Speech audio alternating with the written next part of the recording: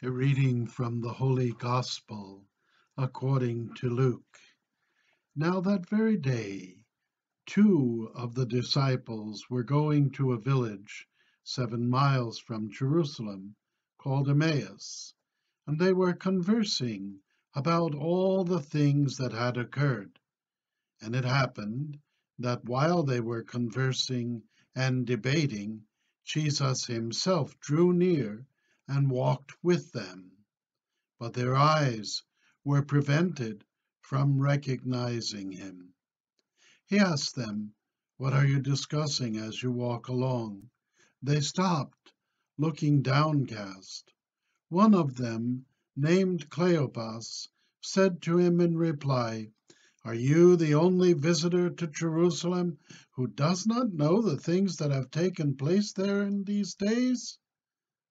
And he replied to them, "What sort of things?" They said to him, "The things that happened to Jesus the Nazarene, who was a prophet, mighty in deed and word before God and all the people. How our chief priests and rulers had handed him over to a sentence of death and crucified him. But we were hoping that he would be the one to redeem Israel. And besides this, it is now the third day since this took place. Some of the women from our group, however, have astounded us. They were at the tomb early in the morning and did not find the body. They came back and reported that they had indeed seen a vision of angels who announced that he was alive. Then some of those with us went to the tomb and found things just as the women had described, but him they did not see." And Jesus said to them, "How foolish you are, how slow of heart to believe all that the prophets spoke. Was it not necessary that the Messiah should suffer these things and so enter into his glory?" Then, beginning with Moses and all the prophets, he interpreted for them what referred to him in all the scriptures.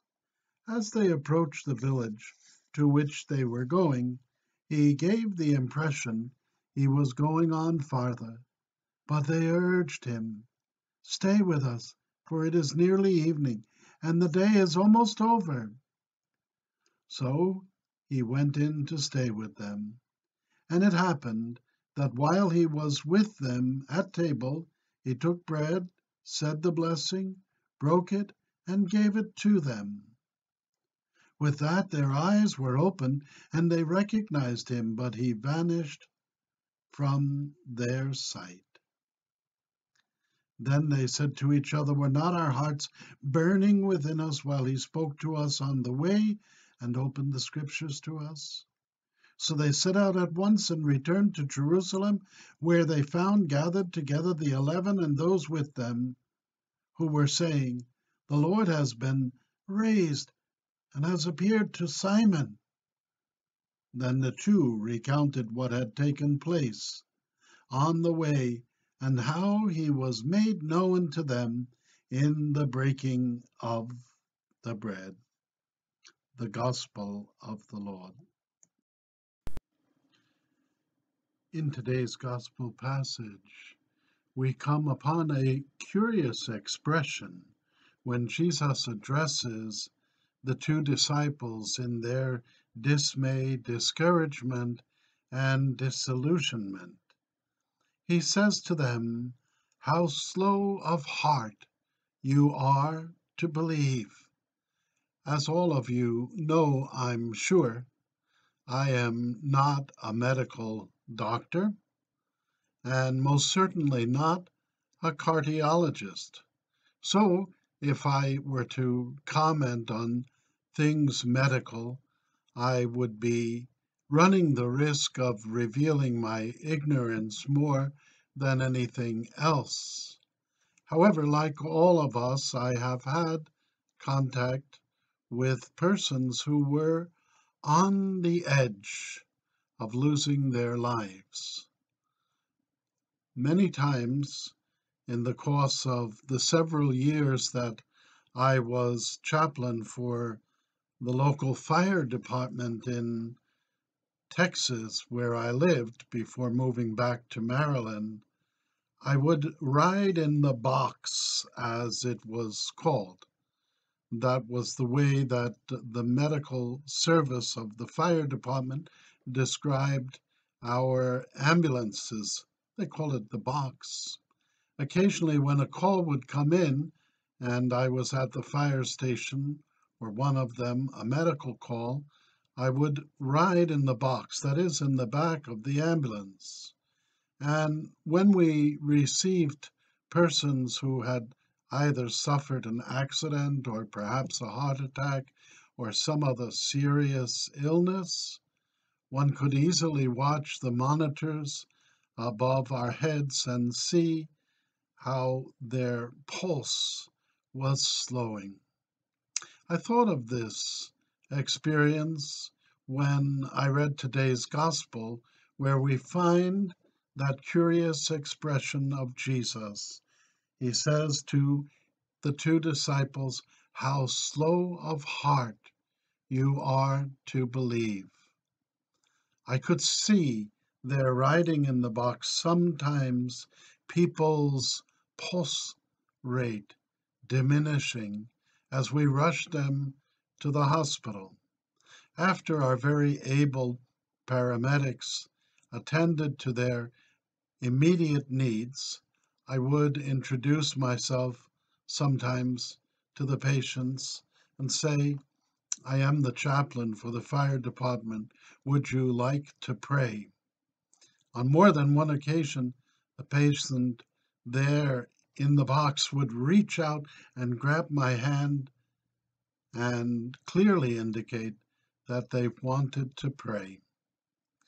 And as we did so on our way to the hospital, as I said a few simple words in prayer for them and for their recovery, often it would happen that their pulse rate would rise. And more than once, I witnessed that anatomical measurement of their heart come back to something which is close to normal. How slow you are, slow of heart. When our heart's slow, we risk dying, but we can restore our spiritual pulse, if we will, by listening to Jesus. And we might help others who are suffering from a slowness of heart in times of crisis by speaking with Jesus a word of hope, hope which will not disappoint, a word of hope which is like the word of hope that Jesus spoke to the two disciples on the road to Emmaus. It quickens our hearts at times when we may be slow of heart. It gives us hope. Today, as you go through your day, consider speaking a word of hope, a word of life, and not just any kind of life, but life in its fullness. To those who may be in this present crisis, slow of heart to believe.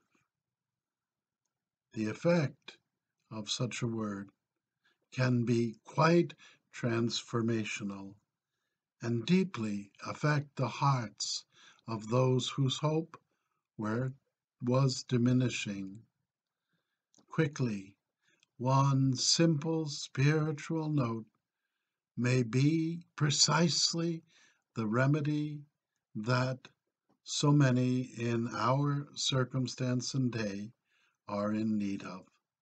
Speak that word as Jesus spoke it on the road to Emmaus. God bless you.